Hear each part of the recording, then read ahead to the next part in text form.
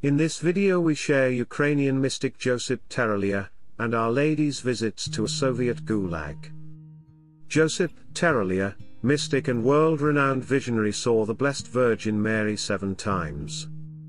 Our Lady had miraculously saved Josyp's life in Hrushiv, Ukraine, his native country, which is very well documented in his Autobiography Witness with Michael Brown.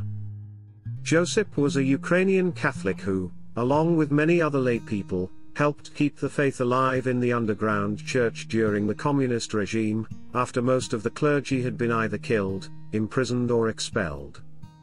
He was zealous and outspoken and became such a thorn in the side of the KGB that whenever he spoke, he was arrested. Whenever he was imprisoned, he promptly escaped, even from their maximum security prisons. Eventually they lost patience and decided to kill him. In solitary confinement, cell 21, they planned to freeze him to death. In this way they could avoid all the paperwork of a formal execution. It was the middle of winter and they were forcing in frigid air. The walls were coated with ice, so thick you could make it ring by tapping an object against it. They stripped me of my winter clothes, leaving me there in a light shirt. In half an hour I felt my jaws freeze shut. I couldn't move them, and the very roots of my hair hurt. My mind was working, I was aware I was freezing and gathered my strength. I climbed the grate on the cell door to warm my head against the ceiling light bulb. The guard on duty, looking through the peephole, saw this and switched off the light. I sat on the bed and began to freeze. There was an old quilt you could see through and I wrapped myself in it. Too weak, I finally lay down, praying and awaiting my death.